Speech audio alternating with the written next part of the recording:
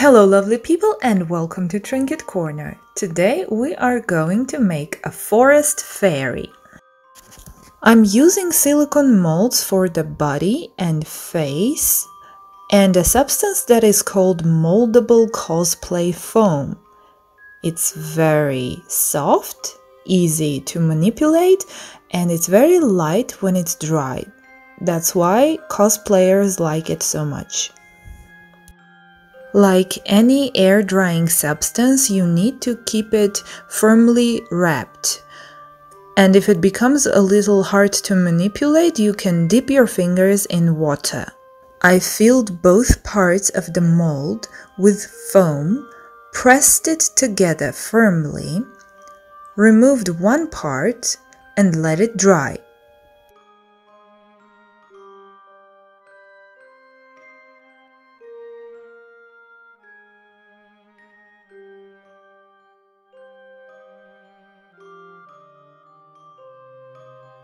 I use scissors to cut any excess material I may have. The foam easily sticks to itself, so I fill in any gaps I can find with more foam and let it dry again. I glue the head and hands using toothpicks and PVA glue. To be fair, now that I think about it, I could have used more foam.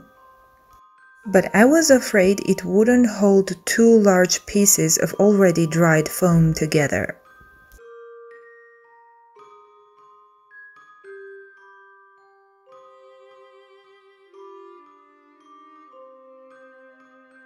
I sand the edges using a small steel file.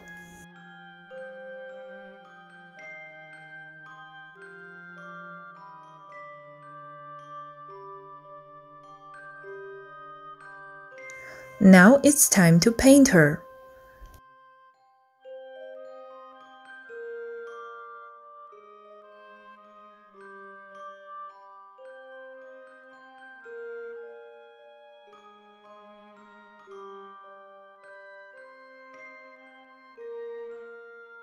For the sleeves, I used artificial leaves and filigree bead caps from metal.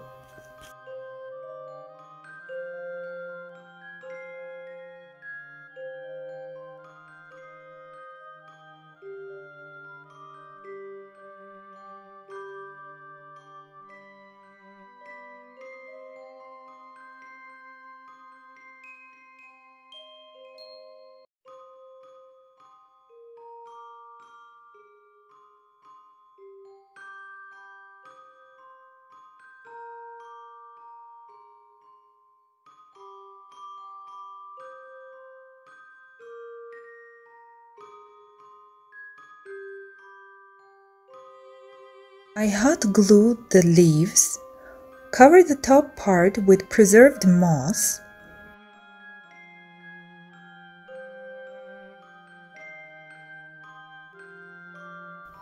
and glue on metallic parts.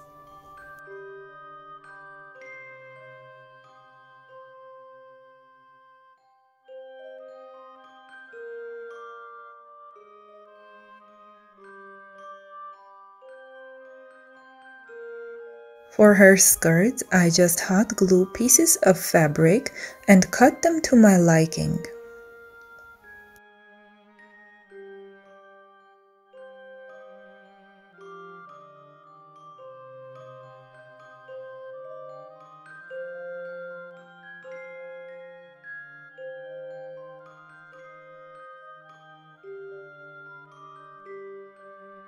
It would have been much easier to use green piece of fabric, but I didn't have it at the moment.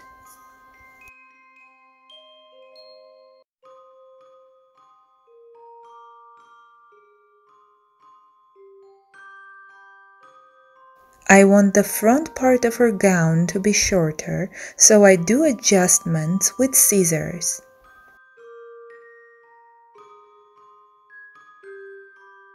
I wrinkled a piece of plastic, wrapped it around the fairy's legs, and attached it under the skirts as shown in the video.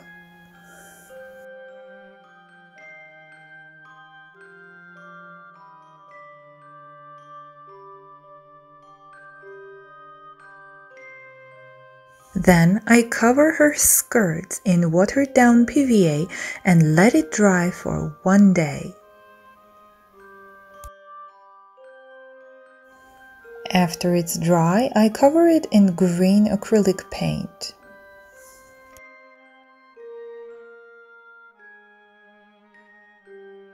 When I remove the plastic, the skirt will stay in its place as if it's flapping in the air.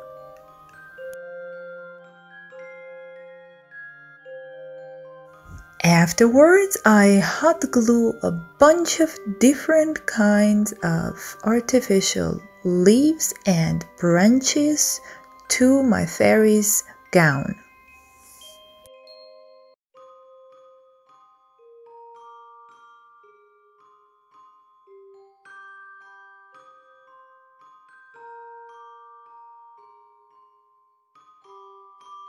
I'm carefully covering all the edges.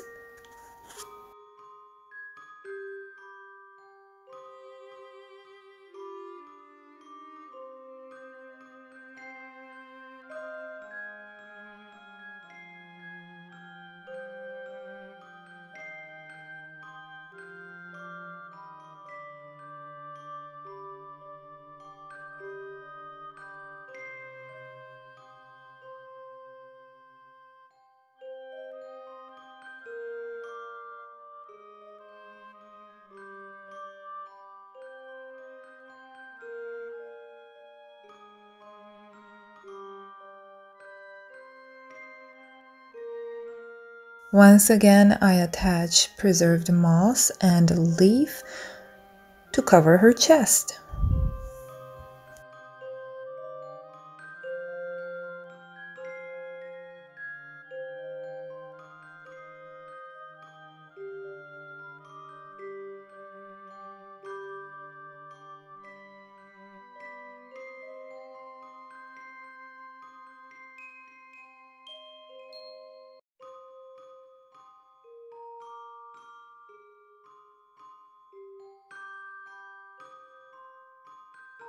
I glue on pieces of metallic filigree to add more detail to her gown.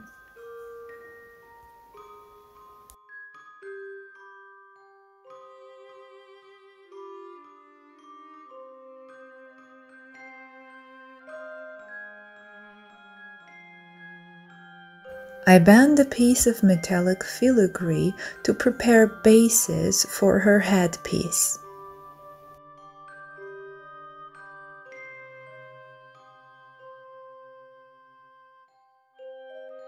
I glue on a little green bead in the middle of the chest piece and on the headpiece. I hot glue clusters of green feathers on the headpiece.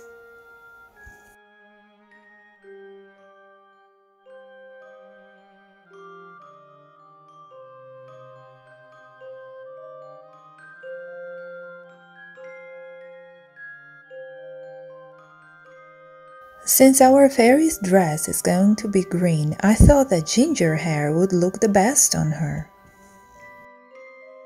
I simply glue them on in rows and then I add her crown.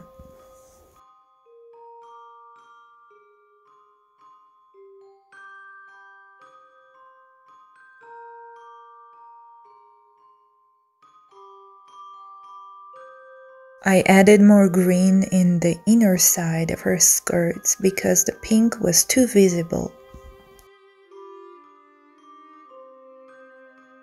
Our fairy needs wings, and those wings are going to have a shape of a leaf. I cut pieces of holographic plastic in the shape of a leaf and attached them to the stems of artificial leaves.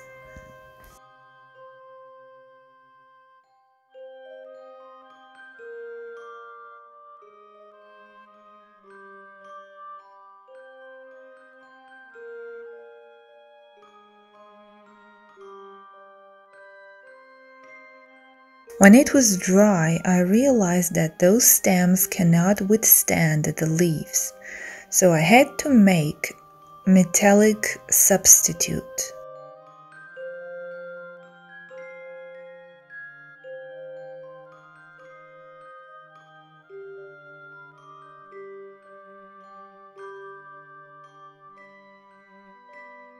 I use UV resin to attach metal to vinyl sheets, and I sprinkle in some glitter.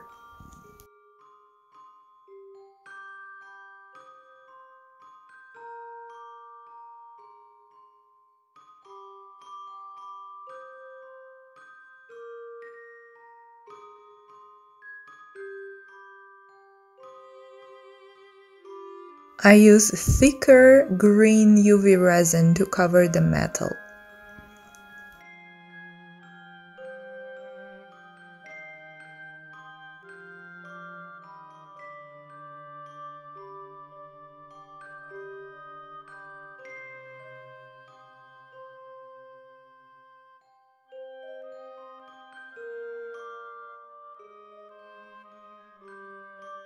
Then I hot glue wings on the fairy's back.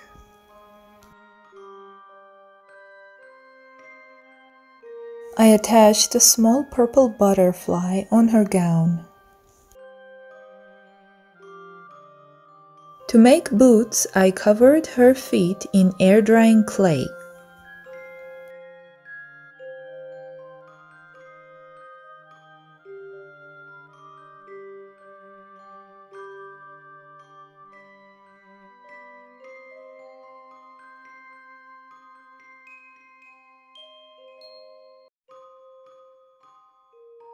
When it was dry, I covered it with lighter and darker shades of green.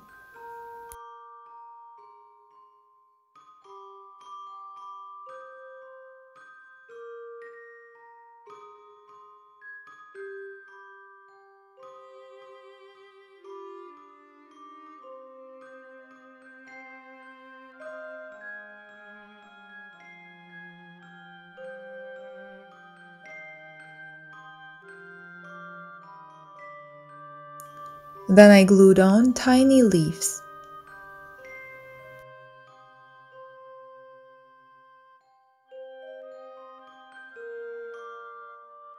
I decided to add a hint of lavender in the gown and on her headpiece.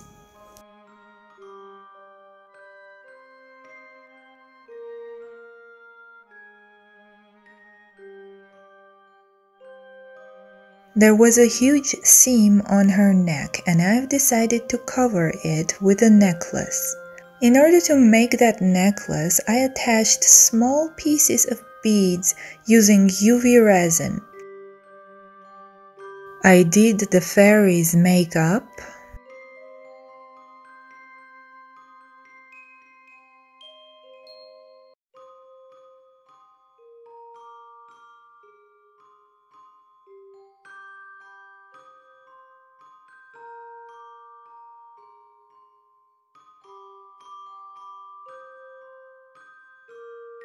And sealed her face with a layer of UV resin. This not only sealed her makeup, but also made her face smoother. And this is the final result. Please enjoy.